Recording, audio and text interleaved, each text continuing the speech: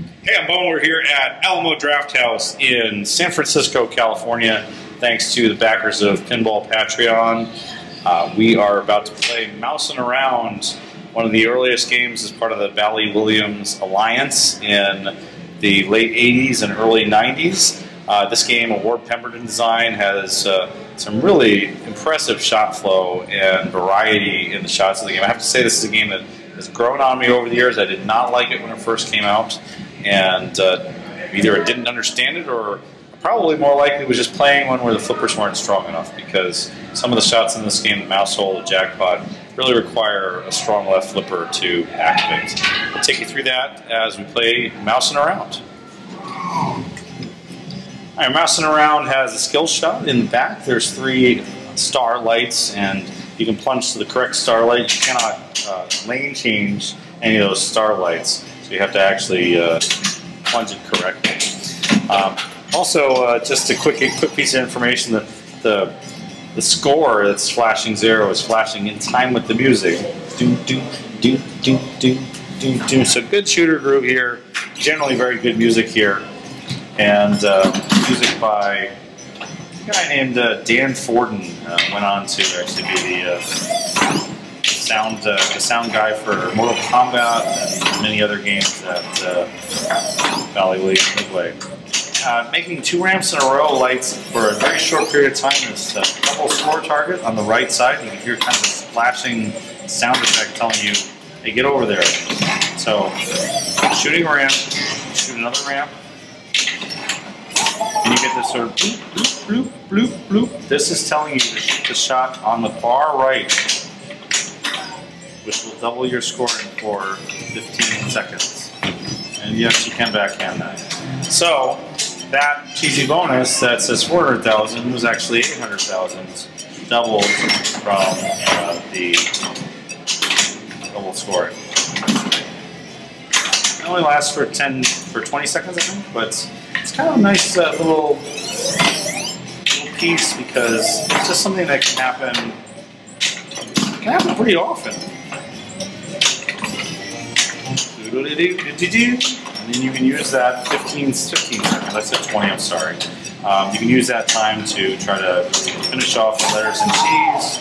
You can go into the top hole for, boom. The second time you finish cheese, you're also going to get an extra ball for that instead of the points, I think. So in that case, I just I doubled my extra ball, right?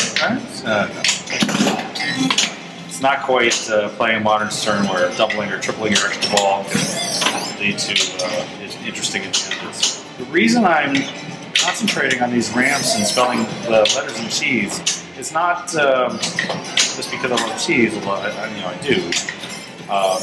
The goal here is to advance the jackpot value. Every completion of cheese, and then shooting into the mouse hole in the back, advances the jackpot value to the next level. So it starts at 1 million jacks, 1.5 million, 2 million. That's that third completion, so that's 2.5 million now for the jackpots for people.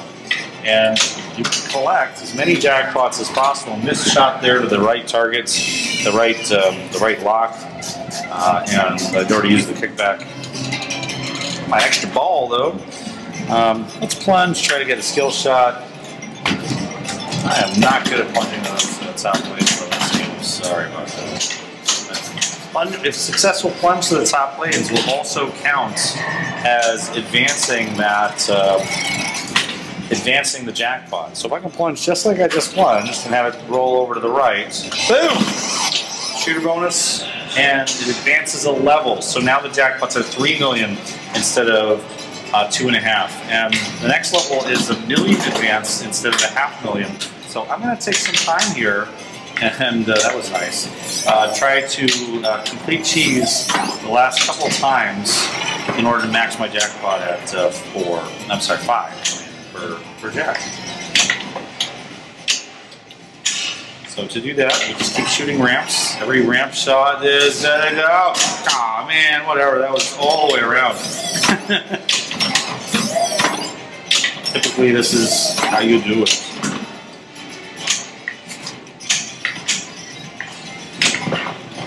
Sorry, just singing "This is how we do it" in my brain there, rather than trying to sing it out loud, because nobody would want that. But this is how we do it. Yeah. All right, stop already. Just get there. So, more extra balls and advancement of the jackpots. But this is. You won't see the extra balls in tournament play, of course, but you will see this process the players go through to try and not play for $1.5 million jackpots. I'm going to be able to play for 5 million jackpots in this multi-ball that's coming up. And yeah, it's a little bit of extra work to do this, but you're also fully in control of the ball for the most part. Making the left ramp, making the right ramp, making your shots, and as long as you're not missing shots, easier said than done, then you can jack your way all the way to the maximum jackpot of 5 million.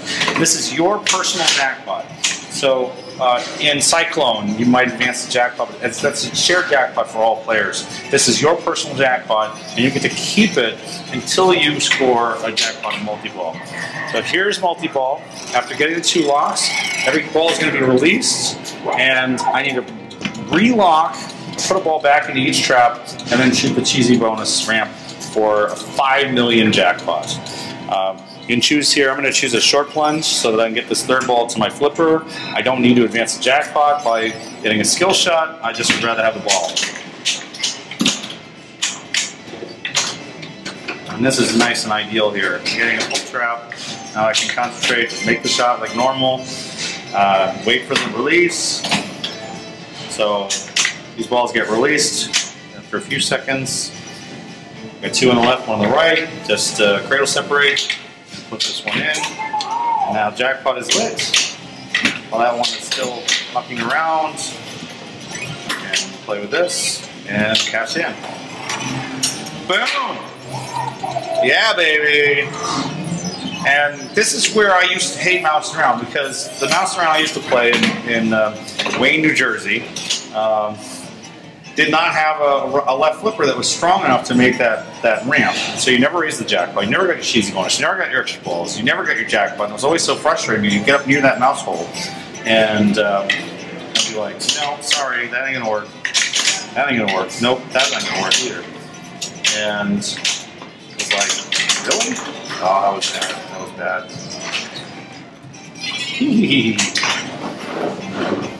Good rubber there on the left, on the right, sorry.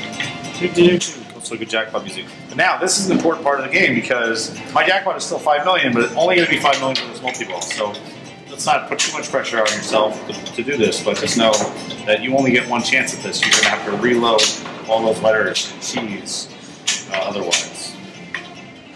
So lock it up. Now here, you have a choice of taking the other lock while the other ball is not in play, and this is something that I have changed my mind about over the time. Didn't do well with it there, unfortunately, but my own fault for missing the shot to the right. I am more likely now to just wait and try to get the other ball to a catch than to just take a pot shot at that. And the reason why is that if you do take that second shot and make it, then both balls will be caroming around together instead of having one ball in play moving at a time.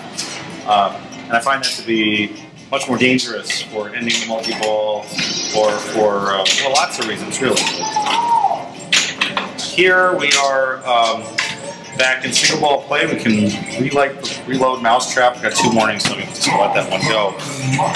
Darn mice. The double scoring was lit. I also lit the million letters by shooting the 1, 2, 3 and then shooting the loop inside. So to light those white lights for million letter, you have to first hit 1, 2, 3 to the center bank and then put it through once. A lot of players will just go for that and just keep making those loops at 100,000 a loop, and while that's a viable strategy, I don't think it's not really a way to get a great score, and it certainly isn't very entertaining to watch. So I'll throw it up there if I get a chance to again, but I'm not really going to try to do that actively in this. There are a lot of extra balls in this game. I don't remember that being worth an extra ball this often. This is definitely encouraging me to keep shooting for cheese. Someone will have to explain to me the rule of why I keep getting extra balls here, because I'm not used to playing this game in arcade play. It's a tournament play. I think what, every other. There's another bill jackpot and the million, and you can turn that into 2 million by spelling out, not spelling out cheese, but by getting the double scoring on that right target before proceeding. Save there.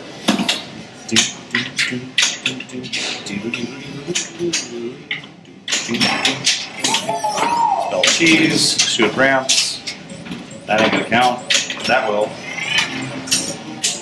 Some points, jack that jackpot up, and meanwhile, you know, you are getting letters in mousetrap by rolling over the correctly lit in lane. You're also getting letters in mousetrap by missing a shot and having to carry them into the letter E. You pick up letters in mousetrap by shooting that loop around when the correct side is lit, but it moves. Suckers. You think you might, but you won't. You try to shoot that loop, and it's like, no, I'm not going to let you get that. So, for the most part, if you want to finish mousetrap, you've got to do it on your do it yourself, or let the game do it for you. If you're playing in a tournament and you kind of desperately need to go for multi-ball, you need a certain score to beat, then you go for mousetrap letters. But look what happens. Every time you shoot the mousetrap letters, your ball is out of control. That is the only time when the ball is necessarily out of your control. When you're making ramps, when you're making the loop around, when you're making the shot on the right, all of those are return control feeds. The only things that aren't controlled are the mousetrap letters and the center bank. And so you just have to think, what things should I be doing if I caused that? That was nice. What things should I be doing and should I be shooting for? What things are not, I should not be shooting for? Right now, I shoot the locks. I want to finish spelling cheese though, so that I can hit my hole, get the jackpot up to 4 million and another extra ball. We were seriously. What is the rule here? Why are, someone, whoever is operating this machine, might want to know about. This. It's going to have a serious impact on your average ball, average game time. So I think that this is technically ball 3 if we're playing like a tournament. So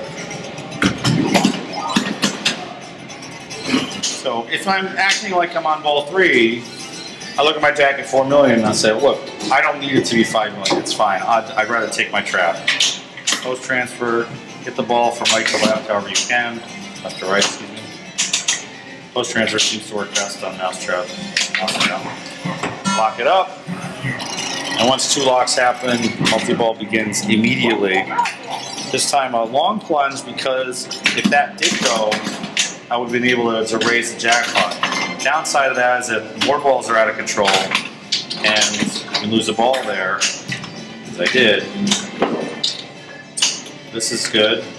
Now we can make that jackpot while the other ball is kicking around. Yeah, baby!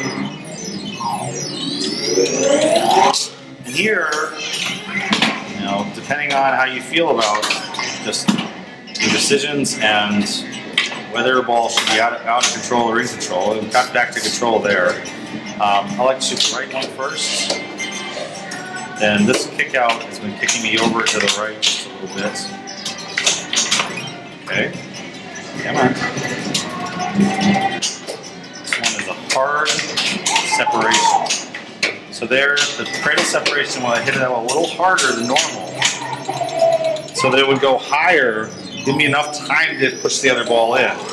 And pick that out, give me the traps, lock it up. I'm going to kind of speed up here a bit and do things that are a little more aggressive than I might otherwise. See, there it is. And by my aggression, I lost the multi-ball. So there was no reason for me to put that ball out of control there, other than to look more awesome. And the result of me attempting to look more awesome was that I lost the multi-ball. You're not on a timer. You're just on your your 2 balls. And as long as you keep both balls in play, multi-ball will continue. So it doesn't have to look good. And this is a way that I feel like I've changed my game a bit from how I used to play multi-ball to how I play multi-ball now. I'm much more of a trap-up multi-ball. Not to say that I would do this on every game, because there's some games where, say you score a jackpot on Star Trek, Stern Star Trek, the other jackpots are doubled, and they're only doubled for 5 seconds. So if you're trapping up after every shot, you're not going to get that opportunity. But here, the only doubler is this temporary time doubler here. And usually, there's not much going on when you get that double. So what can I do now? Shoot that left loop, and it's worth 50,000, 100,000 instead of 50,000. Big whoop. And it's over. Yay, doubling. The right thing to do with doubling is if you have the loop open for $1 million, then you can get $2 million instead of $1 million. So it's a pretty small effect. Kind of a nice thing to have. One other thing that is not out of the question on this game is alley passing for letters. So you can keep the ball under control and almost got a letter there by having it come through there. Now, you may look at the flailing around that's going on and go like, you've got to be kidding me. And you're probably right. But why not? Let's try again. Post transfer over, and an alley pass is to let it go to the base of the flipper. You're going to make it the in lane on the opposite side. That was too late, an alley pass, believe it or not. There it is. And that's the other thing that can happen with an alley pass. Fortunately, we have a ton of extra balls, so we can pretend that didn't happen, and we can just play on as though ball 3 were real. So 3-ball game, that's a good score. Let's keep going for a while and see if we can. I'm going to try not to earn any more extra balls. No promises. We'll focus on mousetrap and multi-ball instead. And then if we have to, we'll focus on the center bank. Let's do that for a while. Center bank 1, 2, 3. Boom. And you can see why this is a bad idea. I mean, like, those 3 shots were all super dangerous. And what I've earned from that is the opportunity to shoot the center ramp for 100,000 a shot. And then it kicks out either hard. So if it kicks out hard, you can roll it over. And if it kicks out soft, then you can just wham it up there again. And if it kicks out hard, you can flop it over, wham it again. Wing. Wing. Wing. Wing. Wing. At Papa, the center ramp is blocked by these tiny extra bumpers that make that shot very narrow. It's still makeable, but it's not wide open free-for-all that it is on this game. And you kind of get a sense of why that set off. Other people, like Jake Erskine and Teresa Nessel, have modified the game so that different shots activate the things that would be on there. And when I finish spelling cheese, it lifts itself back up again. The real benefit is the kickback will light if you make it 3 times, and you get these million letters active for the rest of the ball. So let's go in for setting the traps and getting back into multi-ball. After a lock, you have a very brief moment where you can actually see where the lane change lights are. So like right now I know that I have the leftmost one unlit in the real world of lane change. I moved it over so it's the rightmost one. And this will give me, if I get it, I didn't get it, so never mind. But you have an opportunity there, even though the thing blocks the lane change, to cut that off and know where you need a plunge to get multipliers. So we'll do that on the next trip around after blocking the second ball here. So multi-ball begin, but you can see the lights. The one on the left is the one that's unlit. Now the center one is the one that's lit for the skill shot. Now those are both the center one. I'm going to probably plunge the center, but failing that, was able to plunge the right and get the multiplier. So it's kind of a sneaky trick. Tells you what you shouldn't do. It's to that. God, that was awful. That was a terrible multi-ball. Good job, idiot. And back to normal. But notice that the jackpot is still at its higher number, 1.5. I'm going to focus here on mousetrap letters and immediately die. So don't focus on mousetrap letters. Focus on cheese get your jackpot high, do what I did in the older multi-balls. Now, if you're on location and it's just giving you extra balls like candy, because I guess that's the way this game works, then by all means, just go for cheese and take a bazillion extra balls. I had no idea that was it. 1 million is lit now, and let's try to get 2 million out of it from the double.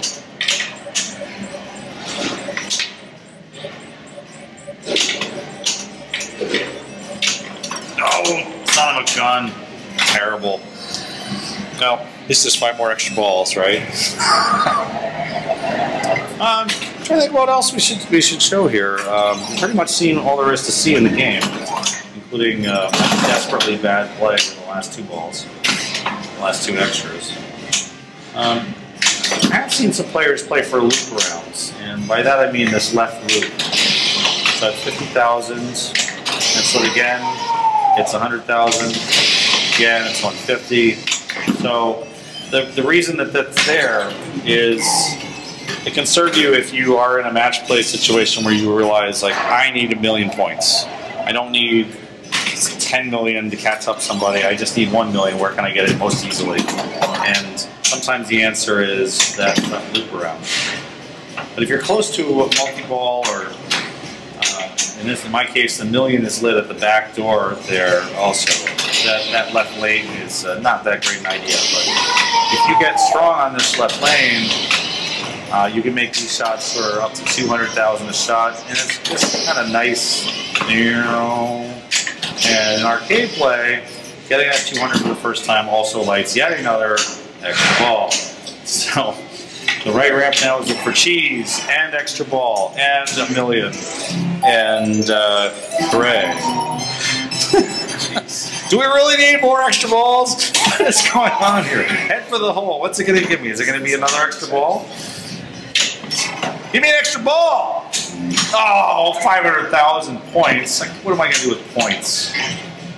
These points, you can exchange them for flights, but maybe a 3-night stay at a Marriott. Let's finish Mousetrap here. Oh, bad shot, bad decision. I mentioned earlier that the bonus is pretty appreciable, so getting that 2x and 3x multiplier is nothing to shake a stick at. It's actually quite good. And there, in that case, it was like 400,000 points times the multiplier. What do we got left? 1 letter mouse. You can do that. Mouse is right on the end there. It's friggin' hard. It's actually, you're more likely to get it almost by a bounce than you are to hit it directly, because there's that there's a heavy yellow post right in front of it. So this would be a situation to call for those alley passes. Where is it? Where's that E? Nope. How about here? Nope, not even close. How about here? Yes! Jeez, took a few shots. We got a healthy jackpot. We got 2.5. Let's go ahead and start multi-ball one last time and see what we can get. Or we can miss and drain. I'm okay with that too at this point. Nice. Come on. There. Gotcha. Take that, Crazy Bob. So, I have seen players do this a lot. I haven't done it here yet in this game, which is to short plunge for safety. Like, if you desperately need the ball to your flipper, and you don't want it to get out of control, you can short plunge into safety in the right in lane, shoot the left ramp, and then shoot the shot. So when you get in rhythm on your shot making, it's not unreasonable here to short plunge this just to make sure you get that third ball. I like the long plunge into the back because I have the opportunity to raise the jackpot. If you plunge too hard and a lot of mousing around, it's just going to return all the way back to you. Alright, let's play this one carefully and just get a sense of what is possible here. I'm not going to do anything. My goal now is to get the balls back under control and don't make another shot till, oh, look at that, I didn't even do anything. It's amazing sometimes, like, how those caroms can work out in your favor if you just relax and do nothing and let the balls do what they will. So I'm going to try to cradle separate on the right hard so it goes high, and push the other ball into the trap. And it worked, except I missed the shots. Now the jackpot's lit, boom. Okay. And there I'm just flailing away, trying to get the ball back under control. 3 balls on the right, I'm fine with that, but I was trying there to get them separated in a different way so that they would carom better, and it failed. Right here, I could shoot with the left trap. I'm not going to. I'm going to wait for it and then screw up. But don't listen to me. Don't watch me. 1 jackpot. It's a disappointment only getting 1 jackpot in this game. So all the way back to 1 million as your base. And you're better off almost getting no jackpots than getting 1. But you don't have control over that. It's only really a matter of doing better with the shots. Let's see if we can get back one more time.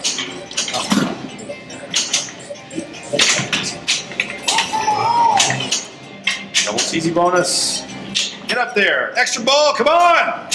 Oh no, points! Damn it. Where's that extra ball? Why won't the game give me any more extra balls? It only had like 7.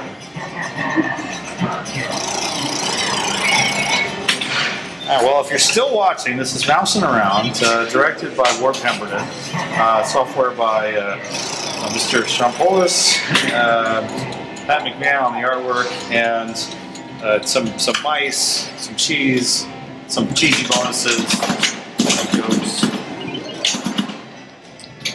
And let's do a little better with this multi-ball, even though we only have a base of 1.5 right now. We're just gonna chill out. Oh, that was nice. Okay, so there, right there, the target was not to shoot anything, but to get the balls to this trap, this L1 pose, as it's often called. I'm still just gonna trap up. I don't care. I don't have a timer on that jackpot. It's lit forever.